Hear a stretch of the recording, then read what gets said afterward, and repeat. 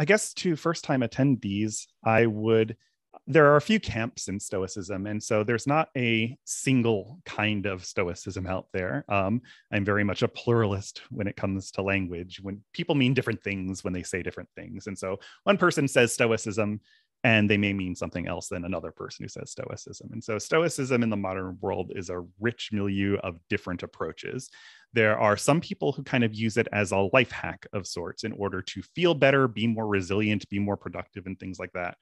While I think that's a great start, I think that is a little bit doing Stoicism and people who adopt this stance. I think it's doing both Stoicism and the people who adopt the stance in injustice.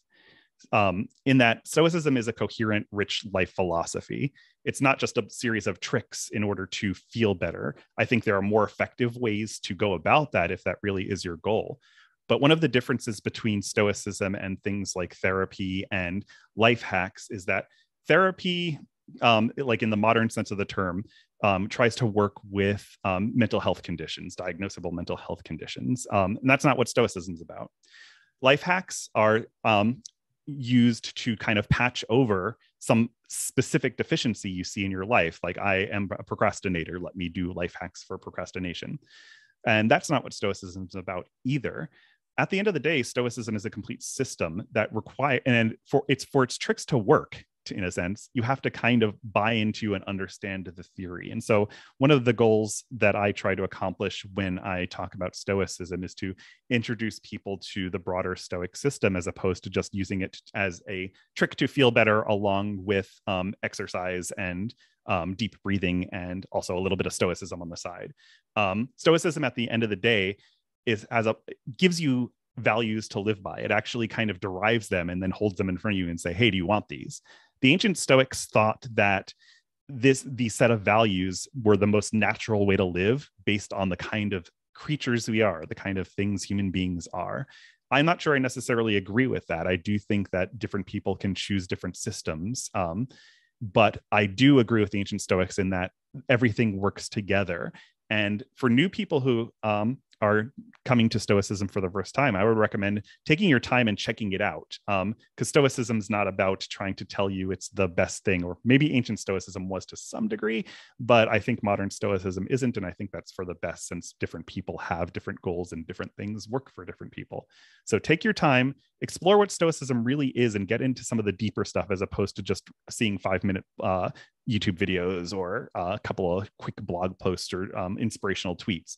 Really dig into it, because this is kind of meant to be a philosophy that you're going to ultimately guide your life by. And one of my favorite quotes from Seneca is from Letter 71, saying, if you don't know what port you're sailing to, no wind is favorable. And so Stoicism's goal is to give you that port. And you can say, hey, is this a place I want to go? And then once you understand that, then comes the hard work, which is slow, consistent, and a lifelong practice at the end of the day. So I'm afraid there are no quick fixes in Stoicism, and coming to it for that, if you really are set on quick fixes, I'm afraid you've come to the wrong place. But if you're interested in exploring more, I would encourage you to do so. Yeah, I would like to speak a little bit about the Stoic Fellowship. So we were incorporated, I believe, in 2017. So we're a nonprofit based in Minnesota. That's where we're incorporated, United States. And the goal of our group is to build, foster, and connect Stoic groups around the world. So what that means is anybody who is interested in starting a Stoic group can come to us, and we'll do our best to help in a few ways. One is to provide content to get you off the ground, to try to give you some ideas of how to run your group if you're new to Stoicism and don't know exactly where to start. Another thing which we can try to help with, although it sometimes is difficult, especially in sparsely populated areas, is to introduce people to each other and try to get your group to grow. And we do this in a few ways. We list your group on our website. We send out your group in monthly newsletters. We collaborate with Chuck Chaprasinski in Toronto with his magazine, The Stoic, which is online, free, and released monthly. And he lists the groups affiliated with the Stoic Fellowship there. And so through that, we hope to be able to get some members to your group.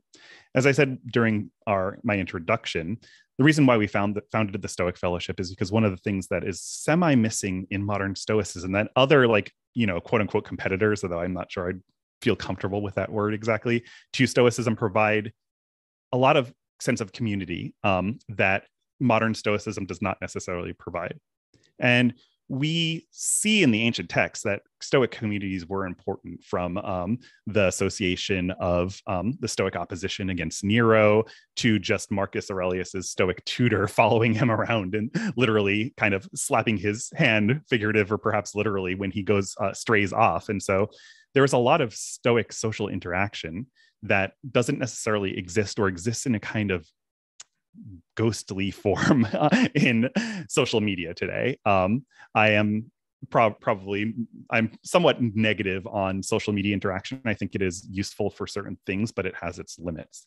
So the goal of the Stoic Fellowship is to help people try to build communities where they meet in person, or during COVID times, video live, where there's some hope of interaction and talking to each other as humans are generally built to do over the millennia, to have some kind of back and forth and see each other's faces, and do that as try to mimic that experience as reliably as possible using modern technology.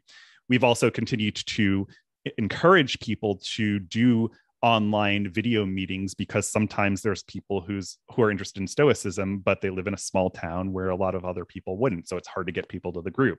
So instead, if you have, you could do an Iowa-based Stoic as opposed to just your rural town in Iowa, and hopefully get some more people, or even other people outside of Iowa, in the time zone that works for them, in the language that works for them as well. So our main goal is to help people build their groups, and also help people find groups around them. So you could just go to stoicfellowship.com and scroll down a little bit, and you'll see a map of groups that exist, and you can then reach out to them by interacting with the map.